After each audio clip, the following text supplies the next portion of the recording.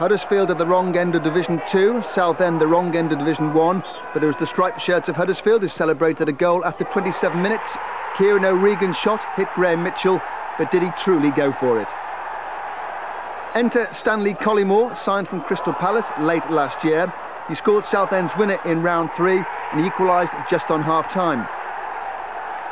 A Southend winner came 7 minutes into the second half. Collymore scored his 8th goal for the club. The £100,000 transfer fee is already looking like a bargain. Southend's 5th round appearance equals their best ever in the competition.